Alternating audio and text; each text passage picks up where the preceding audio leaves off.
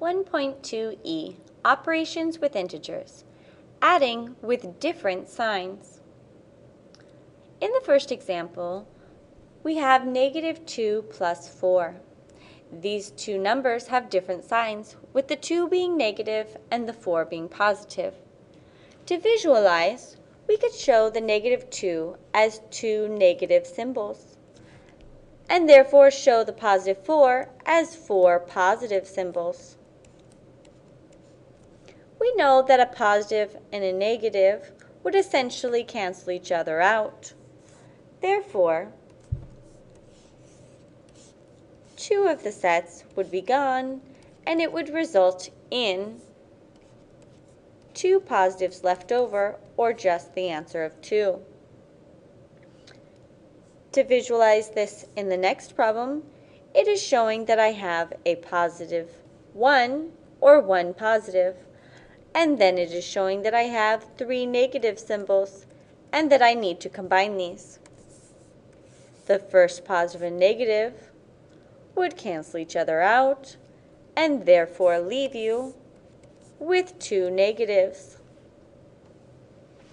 Another way to look at this is that you can remember the rule for adding with different signs, or in other words, combining with different signs.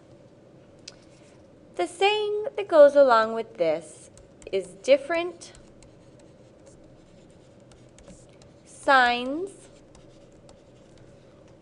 subtract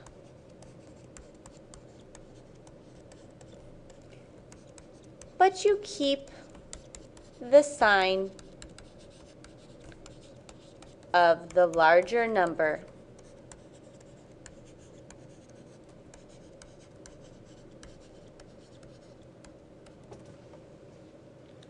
What this is meaning is that if you look at the signs given to each number, in the case of -2 and +4, these signs are different. Therefore, we must subtract the two numbers from each other, which would be 4 minus 2, resulting in the answer of 2. The second part is to keep the sign of the larger number. We see that the sign on the 4 is positive, therefore giving us a +2 answer. In the second example, we see that we have a +1 and a -3. After getting rid of the double sign, we would have 1 minus 3, which would still be a +1 and a -3. Since these two numbers have opposite signs, we subtract them. 3 minus 1 would give us 2. The way we determine the symbol would be to take the sign of the larger number. 3 is the larger number, and its sign was negative. Therefore, the answer was a -2. We will now look at this in 2 more examples. In example 1, we have 5 plus a -2. Once again, we have a double sign. We must address the double sign before solving the problem. When we have the double sign of a positive and a negative, this results in a negative. Therefore, the question is asking 5 minus 2. 5 is a positive number and 2 is a negative number. Therefore, they have different signs. When they have different signs, we must subtract, and 5 minus 2 is 3. We then keep the sign of the larger number. 5 is the larger number, and it is positive, therefore our answer is also positive. The answer to this problem is -3. In example 2, we see that we once again have double signs. When we have the double sign, we must address this first. Therefore, we bring the -9 down.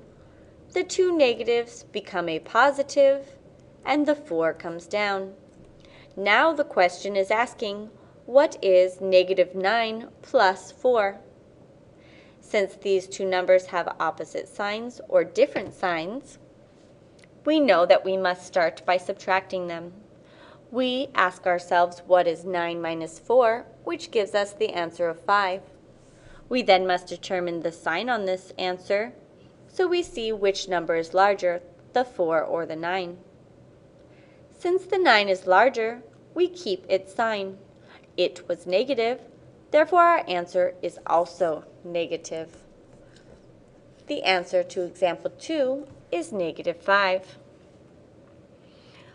When combining numbers that have different signs, remember you must first eliminate any double signs and then proceed to combine them using the rule that if they have different signs, you subtract and you keep the sign of the larger number.